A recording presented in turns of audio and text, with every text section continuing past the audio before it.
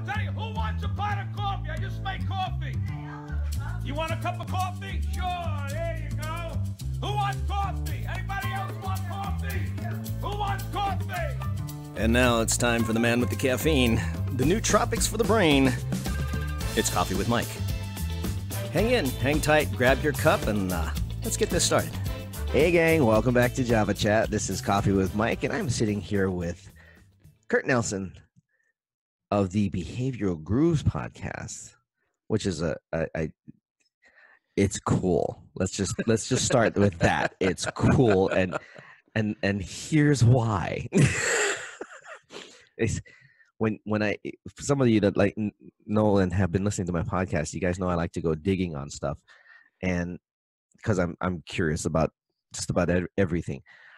This is like the first actual behavioral science person I've had here on the podcast where we can actually start looking at that as a subject, because most times we're talking about business, entrepreneurship, mindset, wealth building, all that kind of stuff. We actually get to sit here and talk to somebody that's going to help us understand why these things, one, matter, two, what is it that we're doing that either is good or not good, and how can we improve that? So when I found his profile, and I took one look at it, I went, ooh, behavioral science. Because I've had people who are masters in psychology, great conversations, but behavioral science as the subject, I've never had. So thank you for joining us today. I am excited to be here. This will be interesting. Oh, I'm so counting on it. This is going to be fun. Kurt, give us some background on who you are, where you're from, how long you've been doing this, et cetera, et cetera. Yeah, so I'll do the short version. I'm a behavioral scientist. I have a company. It's called the Lantern Group. We are a behavioral design and communication agency. Have had that since 1997. So it's morphed a little bit in that time, but basically we've been doing this work with clients since 1997, looking inside organizations mostly to understand how do you motivate and engage employees is really our main sweet spot for that. And it's about applying behavioral science. And behavioral science, to your point, takes some psychology, right? There's a lot of psychology within behavioral science, but there's also sociology. There's also neuroimaging, all sorts of anthropology. It's anything that has to deal with why people think and do what they do. So if there's any aspect of that, that's where behavioral science comes in. And so my background on that is, I went college, got a marketing economics degree, got a MBA after that, and then I went on and got my PhD in IO psychology. Nice. But have been working in this field about trying to understand why people do what they do for well over 20 years now and applying that. So who, and generally speaking, the clients that you work with, are you dealing mostly with executive level or HR or varied? It depends. How does that work? Yeah, it depends, as in most of these. The vast majority are senior director and above, mostly Fortune 1000, Fortune 500 companies. Sure. But we're doing a lot work with large scale incentives. We're doing work with processes in place of training managers on how they can work with their employees and how they better understand why their employees are doing what they're doing. And then how do you build in things in order to make sure that they're engaged, that they're motivated around that. Typical situation that you've had to address using behavioral science within an organization. We'll start with that first, because there's a lot of this that applies to normal life as well that we'll want to get into. So well, a lot of times, so I'll use a basic one, right? Is a company has an incentive plan in place. They go, hey, our strategy has changed and we don't necessarily know what we need to do with the incentive plan in order to really make sure that we're incenting people to do the behaviors that we want them to do that align with the strategy. Right. A lot of times incentive plans have a negative aspect because people don't take into account the fact that people are human and that we're not robots. And so you can't just plug and play. And so there's all these unintended consequences of an incentive Welcome back to 1970s. But that's really this aspect. So we go in and we'll work with them and say, all right, so what are you trying to achieve? And let's understand them as an emotional human being and understand that, wow, just offering them additional money isn't always going to be the best thing. Not saying that that doesn't work, but maybe there are other ways of doing this. Also thinking about, are you focusing in on collaboration or teams? Is that part of what you need them to do from their job? And if you have an incentive plan that's put in place that is driving, hey, I got to be number one in order to really earn any money on this. Well, am I going to be collaborating with my peers that are down there? Am I going to be hiding things from them? And so, I mean, those are some simple aspects of this. But then there's also this idea of what really motivates people Yeah, and there you using go. intrinsic versus Mhm, extrinsic mhm, motivation. mhm. So those are some of the aspects that we bring in. That's interesting that you say that, because in my experience in business etiquette training, one of the things that you learn is there are different motivational aspects in a person's life, and there's quite a few times where money is not the motivator. No. In fact, it could be just, some people are more motivated by going out and serving the community. Some people are more motivated by doing research Yeah. and getting the best research out of things. And to have the one size fits all incentive program and thinking it's going to actually work, you're going to confuse people. I mean, correct me if I'm wrong, but you're going to confuse some people. How does that apply here? I mean, I was one of those guys. I'm not a money motivated person. I'm the guy that's like, how do I feel better about how I'm serving here? Yeah. Is my client really going to get a benefit out of this? Is our customer really going to have a better product? Yeah. If not, I can't sell this. Yeah. I don't care how much money you want to throw at me. Yeah. I'm not selling it. There's a model that's called the 4 Drive model. It was developed by Paul Lawrence and Nitin Noria. They were both from Harvard. It's been around now for not quite 20 years, and it's one that we use. And it talks about this idea that, hey, we're motivated by by getting things, right? By acquiring things, right? So Sure. that's money, that's awards, the trips, all of those things. Yeah, That's yeah, yeah. part of it, right? Yeah. There's an aspect, but we're also much broader than that. And so Mm. we also the other is the 4 Drive. So the first one is acquire and achieve. The second drive is bond and belong. We are social creatures. We will do, this is the one I think companies miss often, is we will do a lot to make I'll sure. confirm that now. You don't even have to think, dude. It's overly done in a lot of cases, and I don't know that it's necessarily intentional. I think the drive for profit is part of the driving factor that creates these things that forget that part of that we're social humans. There has to be something in there. I didn't mean to interrupt, but there has to be an element of that in the bonding portion, because, like you said, if there's no collaboration, you got a bunch of competitors that are doing nothing but cutting each other's throats, and it's not worth it. You end up losing your best talent over not having the right kind of incentive that has those. And I know there's more. Again, I didn't mean to No, interrupt, but you bring up a really good point. It's this: do you create a culture that is cutthroat, and then it's everybody out for themselves? And in the short term, that can work really positive. In the long term, what it does is it creates these warring factors inside of an organization. Mm-hmm.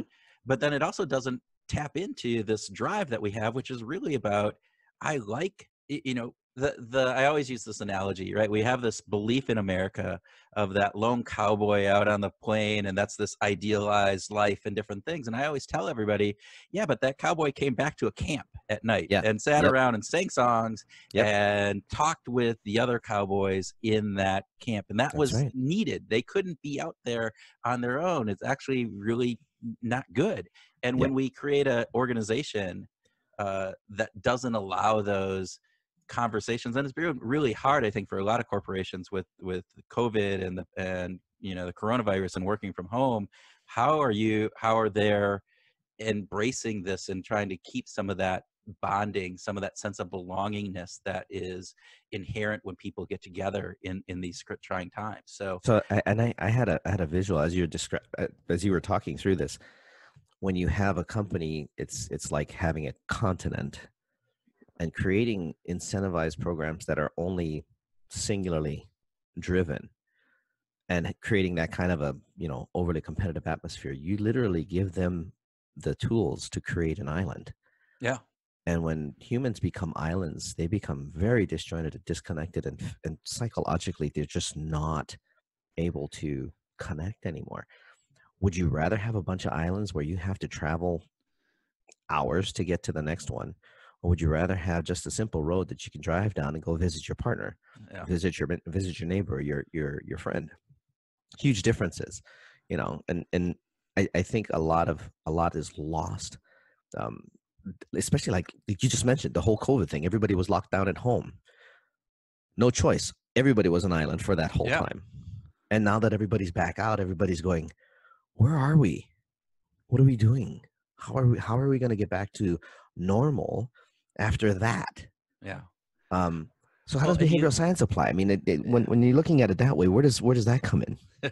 Well, behavioral science again has those aspects where we're looking at how do people, why they're doing the things they do. And so you can see some of the getting back in, as you said, things are opening up and you see these Mhm. people congregating Mhm. maybe, and again, I'm not going to comment on, I'm not an epidemiologist, but is it really safe? But we've had this desire for human contact and bonding and belonging for these months that Mhm. it's just so necessary for us. And behavioral science looks and tries to understand. It also brings in this aspect of understanding.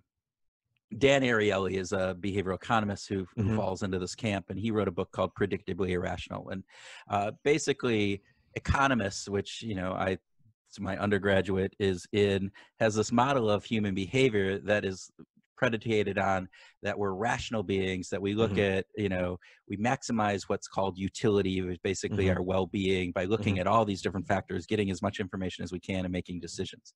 Mhm.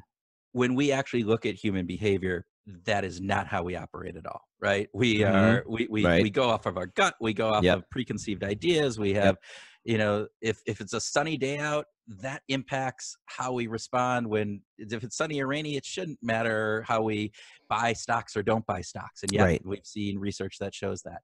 So all of those factors are what behavioral science talks to us about. And so understanding, again, as you were mentioning, how people are getting back into the workplace, back into everyday life, there are some things. Dan talked about this book as Predictably Irrational. So from an economic perspective, we're irrational, but we're very predictable in some of those irrational things. There's a bias, a human bias, it's called loss aversion, that's been well documented, where we take I if giggle we because lost it's funny. $100, the pain of losing $100 is typically twice as much as the Yep. pleasure that we get from finding $100 on the Yep. street. Yep. So we do a lot more to avoid those losses, right? If we own something, so coffee, right? And Yep. so they did a classic experiment, as Richard Thaler did this experiment with coffee mugs.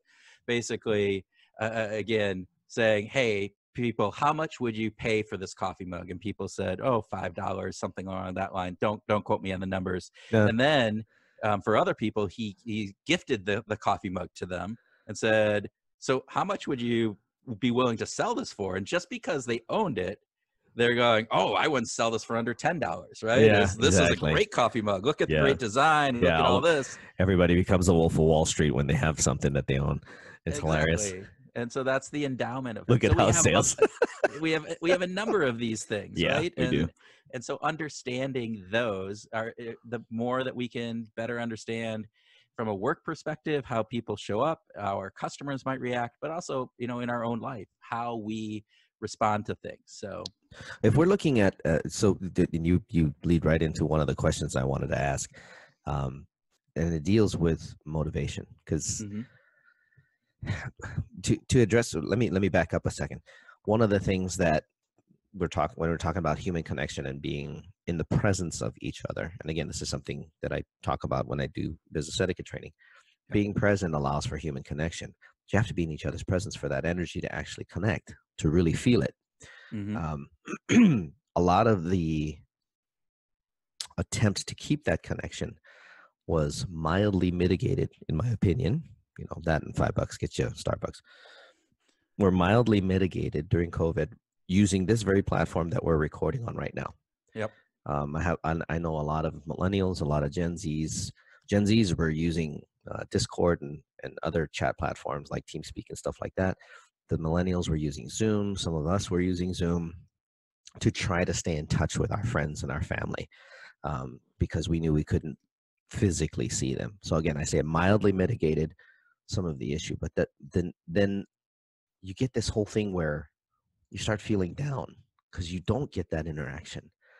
And now that we're out of it, it seems like there's a lingering, and maybe I'm misunderstanding this, but it seems like there's still a lingering lack of motivation to do anything.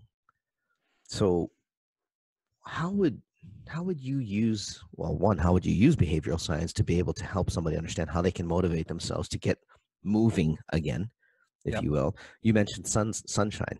Yeah. Great factor for affecting mood. Yeah. If you get your ass outside. I mean, we've been locked down in the house for 2 months. I make it an absolute point on the daily to go out and walk around in the sunlight. If it's raining, I go outside and I stand in the rain. Yeah. And the only reason is because it's still part of who we are. We live on this little blue globe that gives us different elements to feel differently about different things. So how would you suggest somebody can actually, motivate themselves, get up, do something different, or do something better? Yeah, you bring up a really important question, and it's one of these $multi-million, the $50,000 question, whatever that old game show was, right? Yep, that's it. But the idea of this, and you bring up I'll just touch up on one point real quick. You talked about this human touch and various different pieces. There's lots of research that actually just human touch releases endorphins in our brains, which is this, both it's a soothing, calming piece. And yeah, while we can do Zoom and all these others, we still don't get that. Exactly. So to that point, how do we get up and move after we've been in lockdown for months, and maybe we haven't been going outside, maybe we haven't been motivated to do these things, and so then we have habits form, and habits form very quickly when they're negative, it seems. And this is not a professional opinion, this is just me pontificating. It's wow, those bad habits form really easy, but the good habits I want to do form really hard, right? Yep. So we get stuck in these ruts about being lazy and not getting off the couch, and as you said, not getting out. One way of doing that, there's lots of research on goals and how to just set goals. So if you can set a specific goal for yourself, that in itself can be a positive motivator. Now, you have to align that with something that you think is really important to you. And this is an important thing. It's often like you think about people who set these goals who a New Year's Eve resolution or whatever it would be. That's not a goal. That's a dream. Yeah, that's a dream. Like these big lofty pieces, and those are great, but they need the goals to be really effective. Gary Latham, who is one of the two people along with Ed Locke who talk about goal setting theory. It's one of the theories about goals. You need to have them specific, right? But you also need them to be a little bit stretched, but not so much that you don't get them. And then you also have to, they have to tie into who you are. So there's this aspect about self-identity. And this is the part, I think, from a self perspective. We tend to look at our self-identity and we have these beliefs about who and what we are. And there's an aspect, self-schema is another aspect, which basically says, here's how we show up in this situation. And the words that we use to describe ourselves in that make a big difference. So if I think of myself, and I use this all the time, I used to always, when people said, well, tell us about you and yourself. And in my bio, I had, I'm a canoeist. I live in Minnesota and I go canoeing. And when I actually started to sit down and think about it, I'm going, I canoe maybe once a year when I go with my family up to the Boundary Waters. If I was really a canoeist, would I, I'd be doing this a lot more. Yeah, I own a canoe, but am I a canoeist? No. So you need to think about that. And so there's this element of who we are and what we talk about. And then if you can set yourself up to say, this is the person that I am. So I'm a runner, or I'm a person who needs to get up and do things. I'm a doer. And then you frame the words around that. That can help as well. Now, none of these are silver bullets. None of them are these other pieces. I mean, you can put in place what are called Ulysses contracts with yourself. Basically, there's lots of apps out there that you can do it if you don't have a friend, but you can just do it with a friend or a spouse or somebody, and basically says, look, I want to get up and get off the couch. I want to exercise 4 times a week. All right. So a Ulysses contract is basically saying, if I don't do this, there's going to be some negative consequence at the end, and you're going to hold me to it. Right. So it might be Accountability has to have some, otherwise it's Yep, it might worthless. be $100 bet. It might be there's an app that I don't have any relationship to. It's called Stick, and I believe it's with 2 K's at the end, STIKK,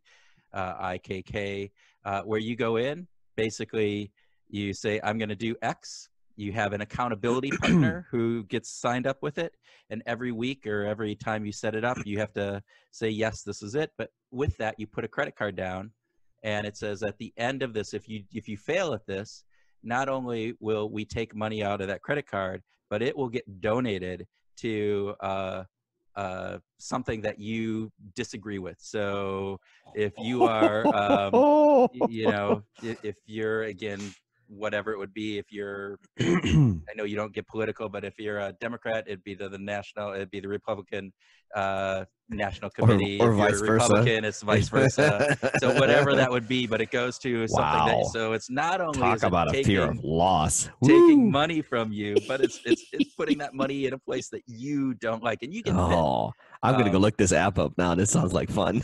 Yeah, so those are ways that you can, build yourself commitments. As you said, accountability is key. You need to feel accountable, and we're not very good at holding ourselves accountable all the time. Even in accountability situations, though, aren't there behavioral biases that we have that still fight us, even in the midst of? I mean, talk to me about that. I mean, there's I know that there's, because I've done that before, but accountability. I've had accountability partners and all that kind of stuff, and there have been times where I've still. And it's taken me years. I mean, it's been like a 15-year journey for me. I was a musician for 15 years, dude. My 2 biggest questions in life were, am I going to the beach or my friend's house to play music? That was my life for 15 years. Not kidding. Sounds pretty good. Yeah, well, on sunny days it was. But when I started getting into business and realizing I didn't have the habits, I didn't have the mindset, I didn't have the motivation, and then I started getting into accountability. I was like, shit, I've never been accountable to anything in my life other than, where do I go play next? Yeah. And I did have other jobs. Don't get me wrong. I was like the hardest working family in Jamaica. I had 4 jobs at one time in a week. Yeah. But I mean, the accountability wasn't really there to accomplish anything. And then I come out here and I'm like, why can't I get anything done? It's better now. It's a lot better now, obviously, because we're on a podcast and I'm doing this weekly. So, but how does that affect people? Behavioral bias.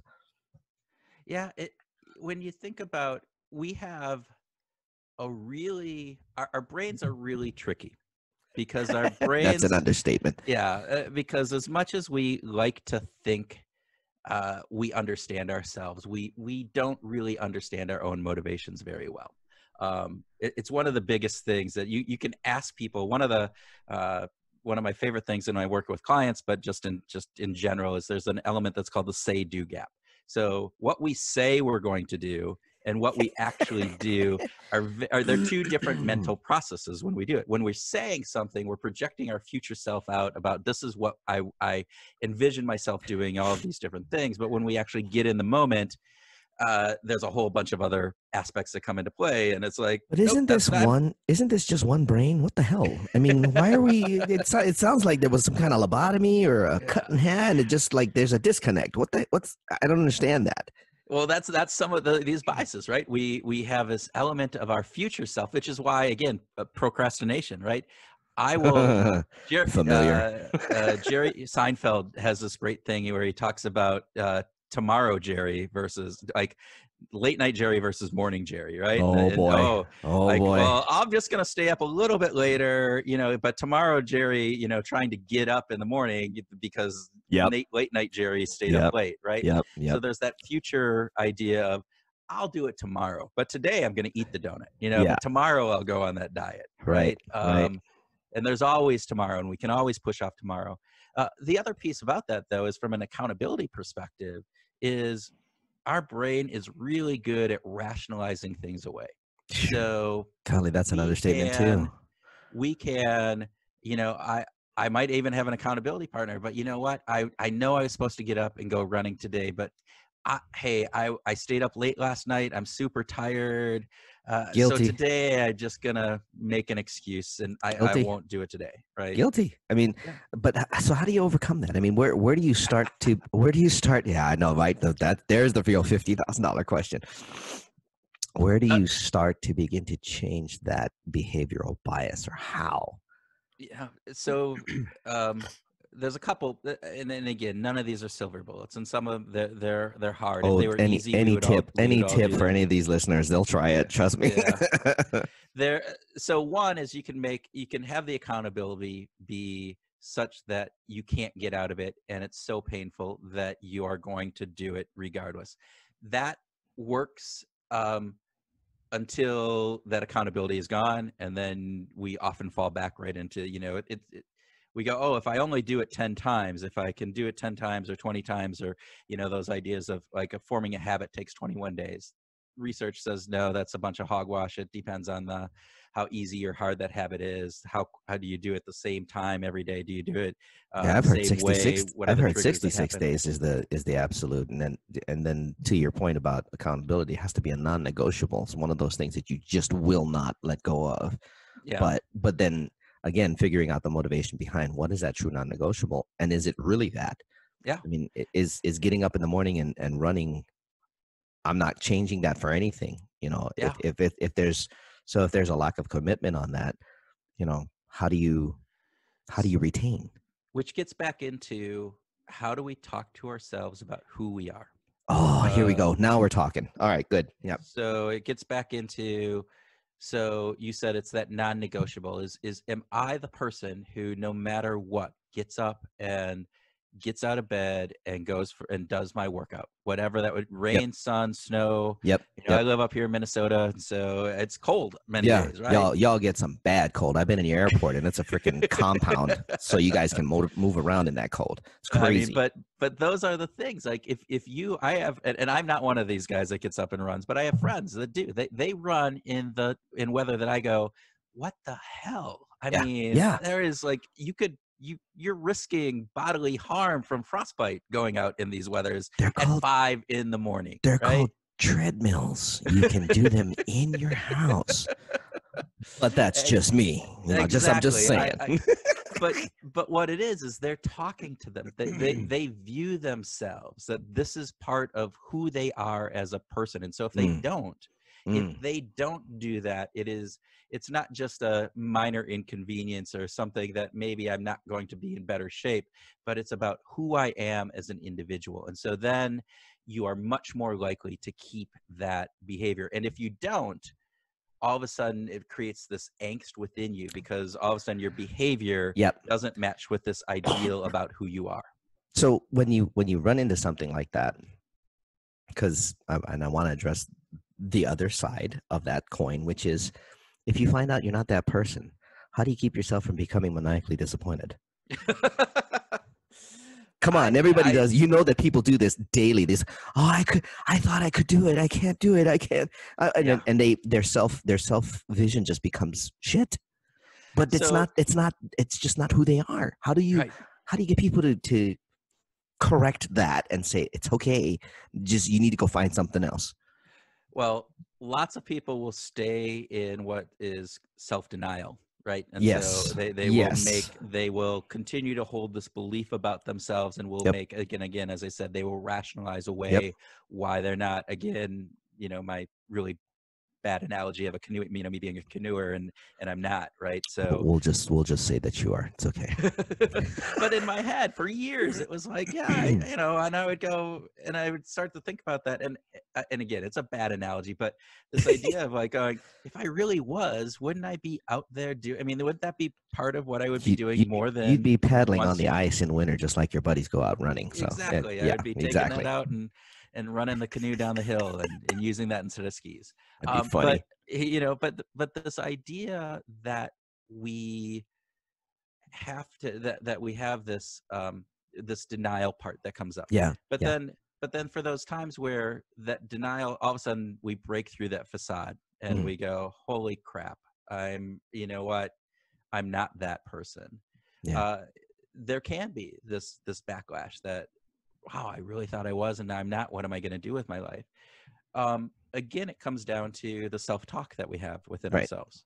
So how do we talk to ourselves? And so, okay, which gets into, some of, do we have a growth mindset or do we have a fixed mindset? And I know you Yes. said you've talked about mindset sometimes, and you Yes. talk about some of Angela Duckworth and some Yep. of those people that are doing some of that work. Yep. But all right, so if I'm not that, then what am I? Or what do I want to be that I can be? Mhm. And can we then reframe how we view ourselves? Can we reframe this idea about who we are? And this is the big piece, is I think people often think about this as this has to be this overarching change my entire being life thing. Yeah. Our self-identity is actually made up of, and I'm getting researchy here, so I apologize. No, Is do made it. up of a multitude of what are called self-schemas. And self-schemas are how we show up in a certain context, a Okay. certain environment. Okay. Makes So we have sense. multiple self-schemas about ourselves. Mhm, So, mhm. Yourself at work is different typically than yourself with your kids, is different from you with your friends, is different in a board meeting versus in Right. your office, Absolutely. etc. Absolutely. So you don't have to change your overarching self-identity. You have to change these ideas about who you are showing up in these certain moments. And that's a lot easier. That becomes a lot easier than trying to say, I'm not this type of person. Well, I'm not this type of person in these situations. I might be this type of person in these situations. Or you shift that a little bit and you go, I show up in these situations in this manner. Right. And that can help you. Again, it's hard, and I want to just re-emphasize that. And this is where, again, we don't understand our own motivations very well in different Yeah. things. So if you can Yeah. work with somebody on this, if you can just have that accountability partner and be fully transparent and honest and setting up, like, how are we going to talk about this? How are you going to do this? How are you going to support me? I think a lot that of people behavior change? forget. I think a lot of people forget setting expectations is very important. Whenever they set up a goal or an accountability partner, that they fail to have that conversation and they end up setting themselves up for the fall. Yeah. And then when it comes, they're not prepared for how to deal with the after effects of that fall. Interesting thing, the way you just explained everything, the first thing that comes to my head is an old joke. How do you eat an elephant? I don't know how. One bite at a time. Yeah. And it's the only way that you can fix this. The overarching is any large picture, any large corporation is a puzzle of smaller pieces. Some of the friends that I have that are consultants, one in particular that I know, Bob Smith, who's from South Africa, he literally takes an organization, turns it upside down, pulls out all the gears, looks at all the gears, see which one's missing the cog or which cog is not big enough or too big, or, where's the issue, fixes the one cog, Yeah. puts the gears back together, puts it back on its feet, and all of a sudden everything's running smooth and humming. I don't think people realize it's a lot of times it's one underlying issue, maybe one thing from and then this starts getting into psychology further, a trauma that happened as a kid. Mm-hmm. You become a self-sabotager, or you become a saboteur of sorts for yourself and for others. Yeah. Just because of that one thing that happened. And it was never intentionally against you, or was never intentionally meant to hurt you, but your brain imprinted it. Right. And the thing is that we have these underlying ideas about who we are and how we show up in these situations. And to your point, it could be from an experience when you were a child. It could be just from, hey, what happened in college, or it could be just how you started off your work life in certain areas. Yep. And they're either they were either never true, or B, more likely, they're no longer true, right? You have shifted, the world has shifted, and yet we still hold these old beliefs about ourselves. Therefore, the thing, if you can just take a really good look, introspective look at some of those beliefs, which is hard, which is why you need that other person, somebody you trust, and you set up these ideas with them to say, well, this is how I see you showing up. I have a good friend who, has failed miserably at all these businesses, and it's always somebody else's fault. Ooh. Always somebody else's fault, right? It's this, Ooh. they do this, and I go, it's like, there's one constant here. There's one constant. It isn't, and that's you. But he's not ready to be looking at himself in that Yeah. light. And so you can't force somebody in there. But if you are ready to look at yourself, and there may be, this isn't saying everything is negative, right? It isn't saying that you got to look and you're that person who's always failing at things. It may be looking at saying, is this the best life that I want to live? Is this the, hey, I'm doing pretty good at work, I'm doing pretty good here, but maybe I want to have a better relationship with my kids, and maybe I don't have time enough for them. So maybe I need to be rethinking how I show up for my kids, and what does that mean for me as a parent? What does that mean for how I have to think about those times when I'm spending with my kids? All of those factors when you go into it. And so when we talked about those accountability pieces, I always look at accountability partners as you can have one or many, but they act in three roles. They act as this cheerleader role, which is, hey, you know what? Keep working at it. Great job. That's often what we think about accountability coaches as being the cheerleader. And then there's this referee. They're the ones who are there that are saying, you know what, you stepped out of bounds. Now you need to get back in line, and we're going to hold you accountable for what that is. That's the other piece. But the piece that I think that is missing oftentimes is this coach analogy, which is being there to help you. All right, so what can you do to improve? How can you be better, and help working with you to say, here are the things that you need to be practicing. Here's a way of approaching this environment, this context, this situation. Did you think about it this way?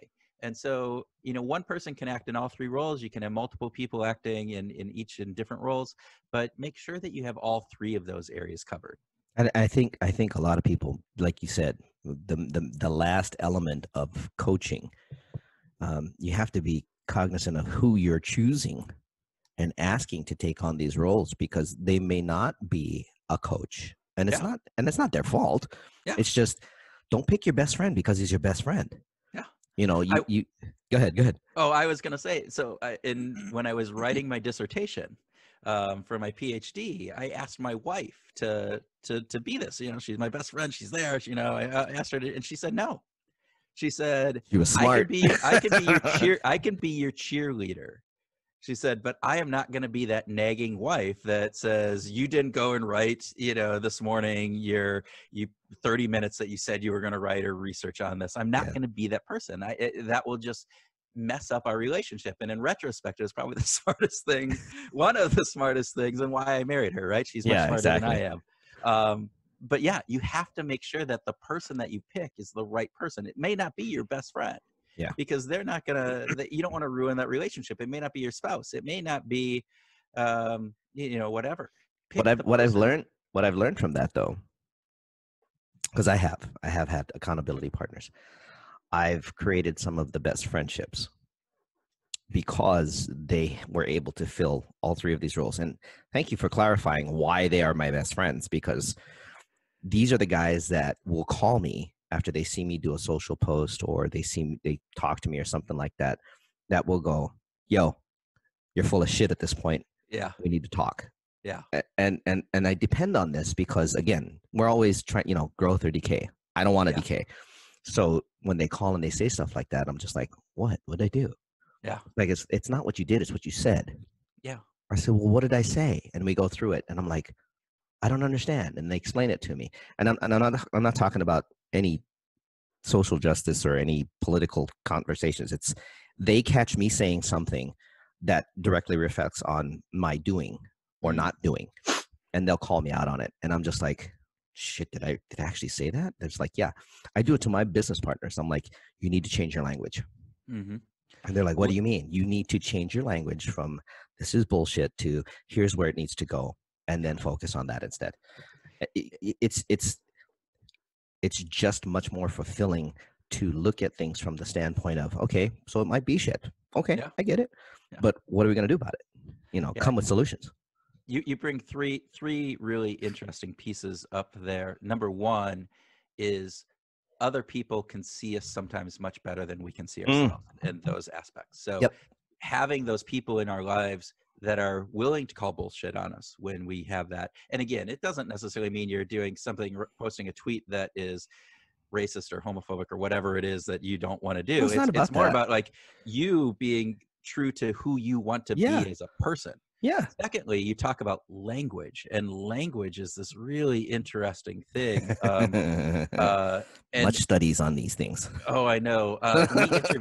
We interviewed Gary Latham for our podcast, and he talked about this experiment they did. And so they had a CEO of a company, Mhm. and every Monday the CEO sent out an email to everybody in the company. It's kind of a rah email, Right. all really good. Right. And they said, "Hey, can we?" It's about 150 words long. They said, "Hey, can we just take and replace 12 words?" And Ooh. so, sure. So they did. They Ooh. replaced 12 words, and they used achievement words like strive Oh, and cool. keep going, and Nice. different pieces like that. And they ran it by him, said, "Yep, that works." They sent the one where they sent the achievement words to half of the company. They sent the other to the other half. They tracked them on performance measures for a week. The people that got the ones that had 12 achievement words in it, their performance increased by about 20 some percent, and like other aspects of their work, efficiency in various different pieces were like 40% improvement. 12 words in an email makes Interesting. a huge difference. It's interesting. Words matter, right? Yep. And so to your point, this is bullshit, or this is what we're going to do about it. Even just saying, you know what, this is what we're going to do about it, and we're going to strive together to get this done. Striving together, those pieces change the dynamic of how people view that. It's interesting. You remind me of a story about if you're a manager, director, executive, especially when you're talking about like sales and stuff like that. There's a huge difference between coming to somebody and telling them, "Hey, your numbers aren't doing that good. You're going to have to do better, or we're going to have to let you go," versus your numbers are not doing that great, man. I'm worried about you. Is everything okay? What's good? What's not good? I mean, what can we do to support you here? Because I know you do better than this. One of my buddies who was a stockbroker, worked on Wall Street. Mm-hmm. He used to tell me, he says, if I blew 2 trades, I've hung the phone up, logged out, and I went golfing. And I'm like, probably the smartest thing you did in those days. And he's like, I ain't losing a third one. The hell with that. And I was like, and then what? And he goes, and the next day I'm back in and I'm making money again. I said, see, so you took the mental break that you needed, and you didn't allow the situation to bother you. I says, when you talk about words, what did your manager say? My manager told me get out of the office. And that's perfect, right? Because you need that reset. You need that, as your mind starts going in these elements where it goes and plays it over and over and over, and it's a negative downward spiral. Yep. Right? Yep. Yeah. It's so to me, it's like the 12 words. It could be 2 words. Yeah. Honestly, I mean, telling somebody just do better doesn't mean shit. Yeah. But telling something, hey, you matter. Yeah. Big difference. All of a sudden, their head goes, well, wait a minute. If I matter, then I need to do better, and it starts a whole different chain of thinking, I would think. And it might encourage, like the 12 achievement words. You're encouraging people at that point to go, hey, I know you have this in you. I may be way up here in the ivory tower, but I know you're busting ass down there, and I appreciate you. Let's keep going. Yeah. We started to talk at the very beginning about the 4 drive model, and you just talked about, this you matter part, right? So the other 2 drives are about being challenged and learning, and we're inquisitive. We like challenges, so we're motivated to do that. But the last one is this define and defend. And you just talked about this element of matter. And this is the idea that we're motivated to defend those institutions. And like, we used to be tribal, right? So we would defend the tribe against these things. Yep. And we're more likely to defend the tribe, that organization, when we feel that they are looking out for us, right? Yeah. They're concerned about us. Yeah. I need to be concerned about them. And so, as you said, saying, hey, you matter, is huge, because all of a sudden that signals to the people that you're we're in this together, and I care about you as a person. You're not just a cog, a tool that makes this company money. You are an individual, and you're a person. And the more you can care, the better you are.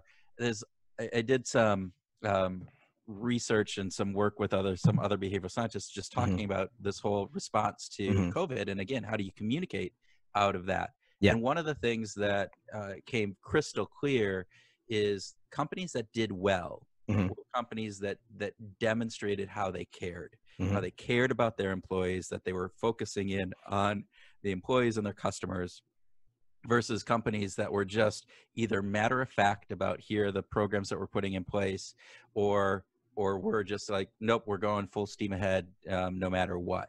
Yeah. Those companies haven't fared as well. And the companies that showed, and this is literally months. I mean, Yeah. this is quick. This is how Yeah. fast this happens. Yep. So Yeah. I know of like I live in Las Vegas, and I actually have a connection to one of the casino chains out here. And one of the things that I did notice is their communication with their employees was strictly on their platform.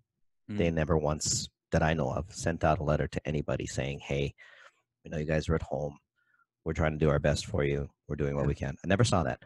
They're open. Everybody's busy. We all knew that was coming. I mean, the social distancing thing is social distancing. Where? What? yeah. They're all sitting at the tables and the machines, and they're all playing. But I think if you have an entity as a whole that looks at their whole and goes, yeah, without you, we wouldn't even be able to reopen. You'd probably get a lot more buy-in and loyalty. I do it to my own group. I mean, I have a partnership of 3. Mm-hmm. Out of the blue, I'll just write one and go, hey, just wanted to let you know I really appreciate you. You matter to me. Without you, we would not be doing what we're doing. But in case I forget, I don't ever want you to think that I don't appreciate what you do. Yeah. And they always write back, yeah, I got you. It's all good. And I'm like, well, I just want you to know. There's part of the work as I talked about, we do a lot of work around incentives, and we do interviews with employees that get incentives all the time. One of the questions that we often ask is, what's been the most meaningful, incentive or recognition that you've ever received? Right. And I am constantly amazed that it's not this big trip to Hawaii. It's not the $5,000 bonus I got. It's not all of this. It is, I got a handwritten letter from my vice president or the president of the company that commented on a very, on like, I saw what you did and I appreciate it. And that's the cake. That's the cake. Everything else is icing. Yeah. But that's the cake when a VP takes the time to write a letter saying, you did this, I saw that, awesome job. Yeah, exactly. And they put them up on their walls. This is something they talk about that. And I'm going, so it's better than the trip to Rome? Hell yes. I mean, it's more meaningful to me. Yeah.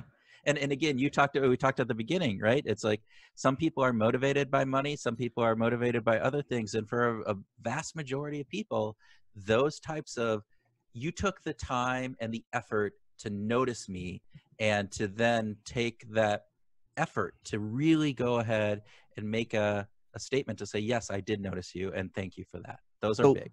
So let's go back to that question with regards to creating, because I have entrepreneurs and executives that listen to this. When you're talking about creating an incentive program that means something to your employees, whether that's sales, operations, marketing, doesn't matter. What kind of elements need to be considered? Yeah. So with that, so we talk about, obviously there's a monetary thing. And so you need to, particularly if people are depending upon the money, depending on how much you pay them, all of those are key. Right. So take that. That's table stakes, right? Yeah. There you go. That's what you got to get that. You got to get that right. Yep. But then over and above that, it's like, think about those things, those little add-ons that really mean a lot, whether it be a short-term, you can do a short-term contest that people that maybe as a team. So as a team, let's have a team goal. And then as a team, if we win this, we get to do something fun together. So it's that bonding part. There's a challenge aspect about it. There's that bonding part. It could be, you're in Vegas and, if you are okay socially distancing at a casino, it could be going out to casino and doing something like that. It could be going to a ball game. It could be, whatever that would be. It's a lot easier pre-COVID days. On right, some of those exactly. aspects. But, it gets something where people are having that ability to bond and have fun with each other and maybe bring in, significant others, because that's another great way of building those bonding and belonging aspects. those personal recognition pieces that you just talked, those writing those notes. I often tell people, look, if you're a manager, you need to set aside time every week just to take 15 minutes. It Yeah. depends on how many people you have, Yeah. but to think back over the week about what your employees did, and just make note of that. Yep. And whether that then is like you write a handwritten note to them, a card, or whether it's on the next team meeting that you say, hey, I just want to, call out Sally because Sally did this. Those are meaningful moments for people. Yeah. Little things, those on the spot recognition pieces, like you're in the moment, which is again one of the biggest things to reinforce behavior, Mm-hmm. is recognizing positive behavior when it's as close to when it happens as possible. Don't wait till that annual review. Don't wait to other things. But yeah, put in those short little month-long contests for the team. Put in some goals for the organization overall, and we all win if we all do better. Right. Do some of those types of things, and then try to play into some of the intrinsic pieces of that handwritten note. Recognizing people on their birthdays, having fun, are all real key pieces of all that. So. Okay, cool. That's awesome. Yeah, hopefully that'll change a few things for some people, because I do know of some incentive programs that are still stuck in the 70s. Yeah, when we're there's talking, a lot of those yet. Yeah, so. If you pay more, it doesn't necessarily change behavior that much, particularly after a certain point. No, it actually, I think it actually reinforces the negativities of competition. Competition is healthy, but it can become unhealthy at a point when you start, getting people divergent to relationships internally. And that's why we try to push the presence, being present with your own people, even if there's an incentive program going on. Yeah. Don't miss that other person that just didn't win is probably beating on themselves for not making it. You still need to be there for them too. I mean, they're your colleague. They could have been really close. I mean, that's the thing, is like you make super demarcations close because you have to, right? And that's part of how it goes. And the thing about sometimes with, if you start paying people, then what we have this attribution error. So we attribute why we're doing something because only reason I'm doing it is because they offered this incentive, right? Right. And if you do some of these other things, you're doing it because I care for the company, I care about my customers, I care about what we're doing and the difference that we're making in the world. Those get reinforced through those other intrinsic types of things, and that's the type of motivation that you want from your employees, that you want from your kids, all of those types of things. So it applies to a number of things beyond that. So internally, as an entrepreneur, because we're the ones that are some of the hardest on ourselves, how do you improve healthy habits? And I say healthy, I'm talking about overall, not just your physical health. How do you improve healthy habits to keep yourself from running down the wonderful thought attack road that our brains love to run down?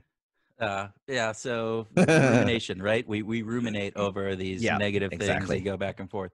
Viktor Frankl, I think, and don't quote me on that, had this great quote. He said, between stimulus and response, there's a moment.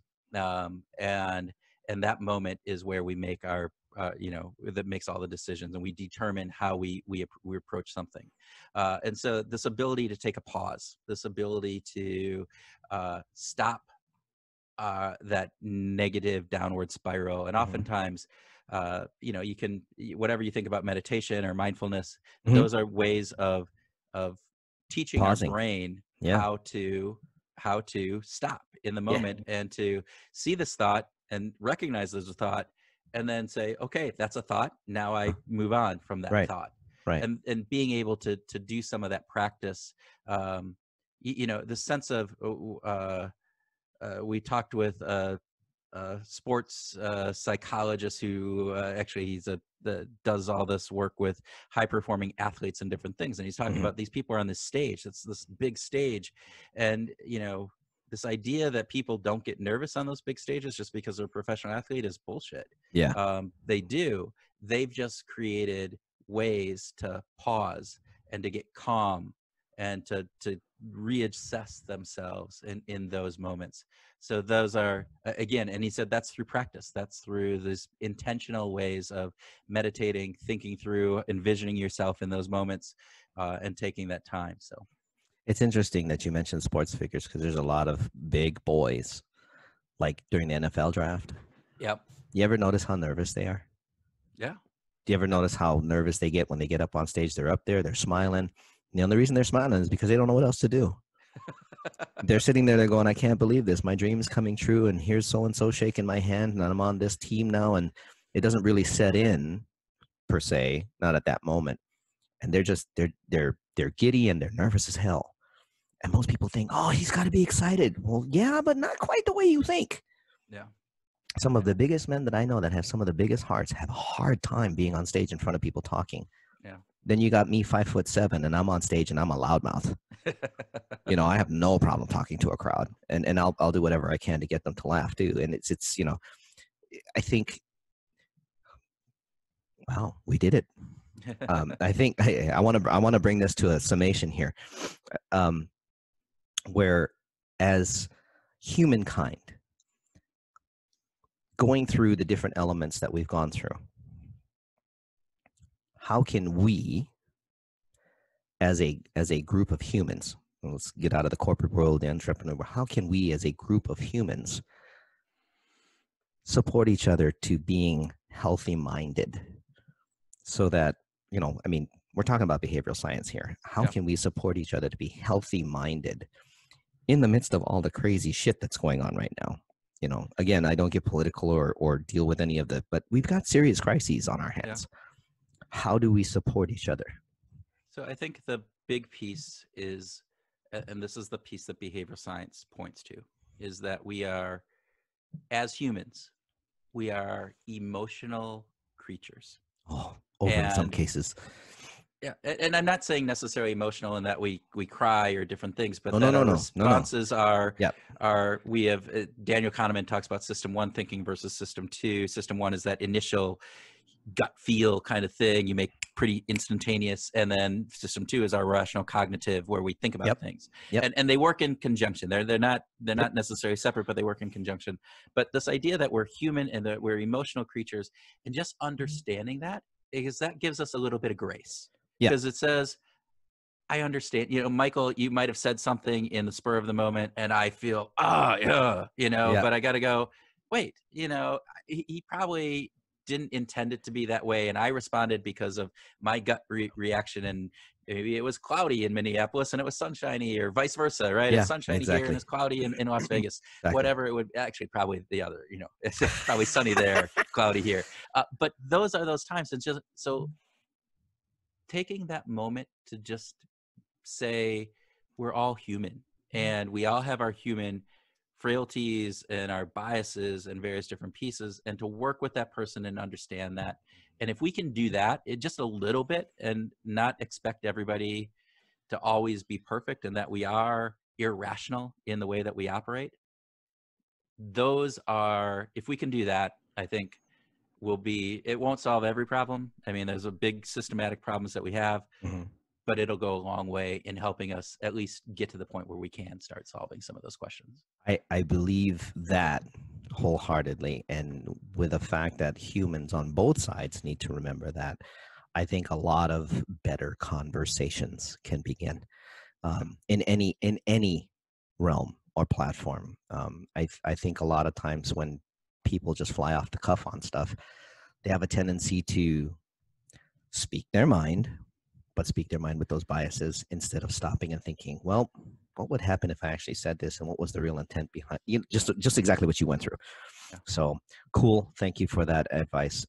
Guys, that's it. We're at the end. I had a bunch more questions, but I 40 minutes. You know what? We can do another one if that please, was, please. So I think this was one. It was very insightful. I learned a ton. Thank you you actually helped me connect a few dots about my own thinking, and not so much confirmation bias, but you confirmed quite a few things for me that I'm doing that are in the right frame. So that's really awesome. Thank you so much for hanging out with me on Java Chat, having a cup of Joe, and chatting some serious subjects and making it fun. All right. Guys, this is Java Chat. Sitting here with Kurt. Where can people find you? Yeah, so you can obviously go out to the website, lanterngroup.com. We have contact in there. Behavioral Grooves is on, again, whatever pod service that you listen to. Go You to can the search website, for, Behavioral or Group. go to Just the search for it. website. It's on Google. I found it that way. It's awesome. Yep. It's good stuff. And then I'm on Twitter at What Motivates. So I'll be following that right after this, guaranteed. all right, there you go. Are you on LinkedIn too, by chance? Yes, LinkedIn, Kurt W. Nelson. So, Okay, cool. I'm going to put all those links up, guys, for you in the description, of course, both on YouTube and on Anchor. I want to thank everybody for watching. Please make sure that you subscribe if you haven't yet. And if you're on anchor.fm or any of the other platforms that this shows up on, like Spotify or iPodcasts, etc., thank you for listening. Thank you for downloading. Make sure you share this one in particular, because this is some real good stuff, guys, with your friends, with your colleagues. And remember, stay up, stay healthy, stay safe, but live. Love all of you. Thanks so much for listening. We'll talk with you soon. Ciao for now. And that's it, my friend.